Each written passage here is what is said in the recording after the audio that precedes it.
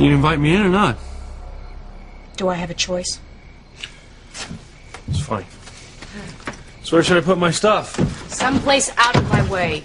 You know, I don't like this any more than you do. The FBI assigned me to do a job.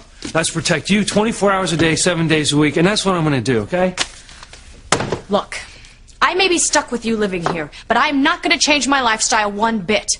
I'm going to do what I want, when I want. You are just going to guard me without bothering me. Understood? Okay. Then that leaves us two options. Either you can do what I say, or... Or what? Or you can choose not to and end up dead. All right, what kind of trouble could I possibly be in here on the Crane estate? Well, no offense, but you stink at sensing danger. You thought you were safe in Paris. Wrong. And then you thought you were safe when you came back to Harmony. Wrong again. A Jean-Luc's killer sent assassins thousands of miles to take you out. And when he failed that night at the wharf, he followed you to the Crane family cabin where you thought no one would follow you. So guess what? Come on, say it with me, Sheridan. You were wrong yet again. All right, you've made your point. There's no need to gloat. Who's gloating? I just want you to be safe. Now, I'll do what I can to accommodate your lifestyle and your need for privacy. But some changes need to be made around here for this thing to work. Like what? Well, for one, the sleeping arrangements. Oh, if you think you're going to sleep in my bed... Whoa. Okay, look, I'll sleep on the couch.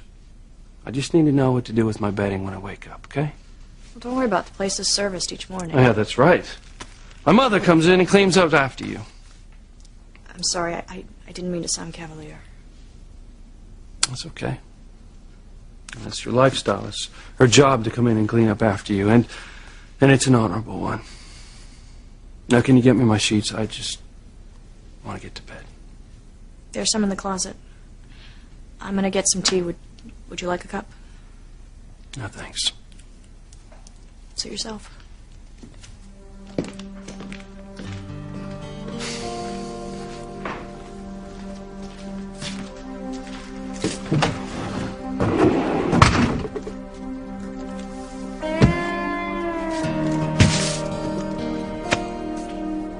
Well, I don't see any sheets in here.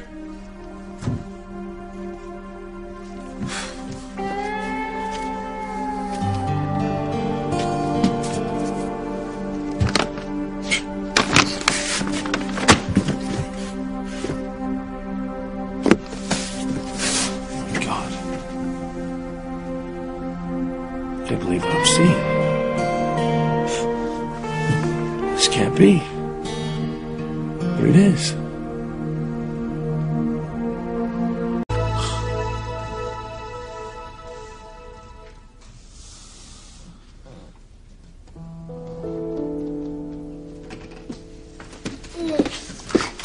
Here we are. Feliz cumpleaños, Luis. Whoa, happy birthday, Luis. Papa! Hey!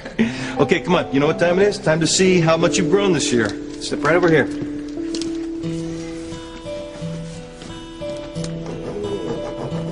Okay, step back. Take a look.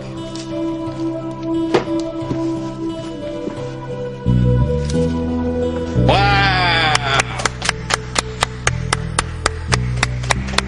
Okay, now you know what time it is? Time to make a wish and blow out your candles. Make a big wish. Yay!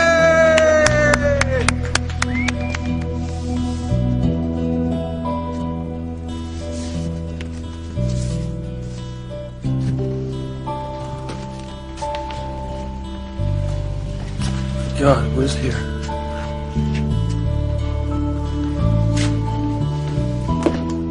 Luis? Luis?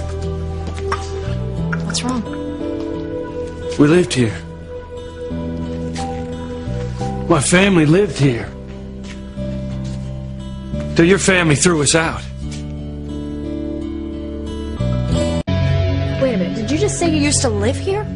Are you sure?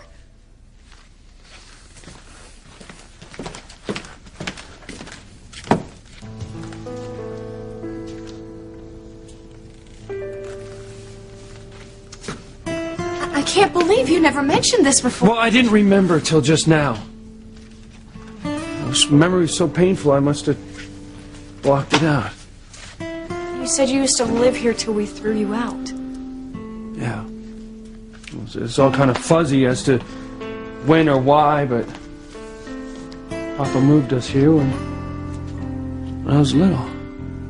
Your whole family? Yeah. And we were happy here. Real happy. Till they told us we had to leave. And then it was get out or be thrown out. Who said that? I don't remember. It was Alistair or Julian, I guess. Why?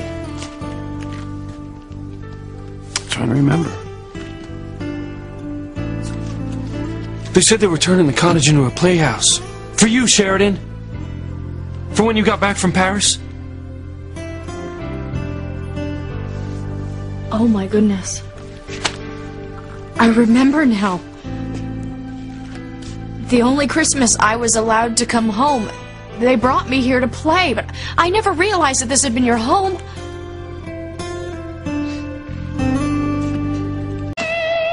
I'm sorry that my family made your family move out. No wonder you hate the Cranes so much. I just hate how my mother was treated. She lost a man that she loved, and then she was forced to make mortgage payments on her own. But Julian said that the Cranes helped Pilar out after Martin disappeared. She got that big bonus, and the bank we own gave her time to get back on her feet. Yeah, after they knocked her down in the first place.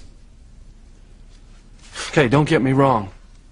This cottage does belong to the Cranes, and it's their property. They can do what they want with it. But we were forced to move out, with no warning and no notice. We had to borrow a friend's truck to move. And then as I got older, I realized that they were responsible for my father's disappearance. It all reeked of a cover-up. I know how you feel, and I understand, believe me, but I still don't think my family had anything to do with your father's disappearance. We'll see. Anyway, right now it's my job to protect you.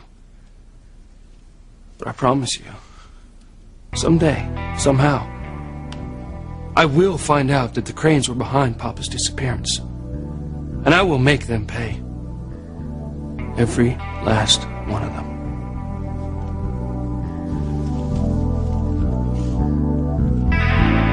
I'm sorry, Luis. I really am. I really had no idea that any of this had happened. It's okay. I'll manage. I always do. But when the FBI takes me off of this assignment, I'm going to find out what happened to Papa once and for all. Right now, protecting you is my priority. So, okay. Better get some rest. I want to be fresh for tomorrow. I'll get your sheets.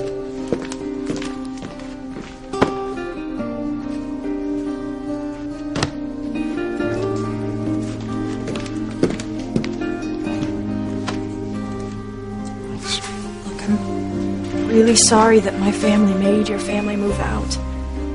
It's okay. It was a long time ago. There's no use in talking about it anymore tonight. Right. I'll go to my room and give you some privacy.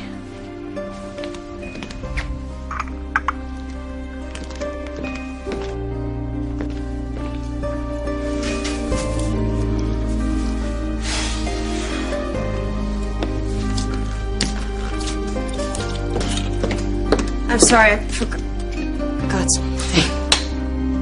I'm sorry, I didn't realize you had already started to undress. I'll give you fair warning next time. Don't worry about it.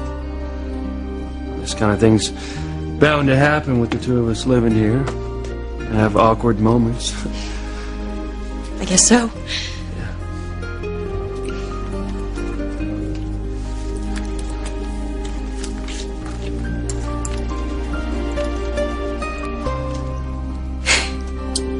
Awkward moment number 2.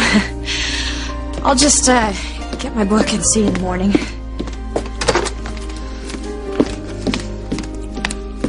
Good night.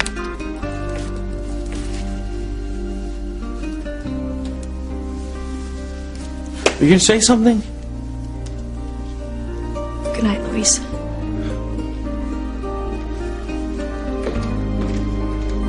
You were about to say something else. What was it?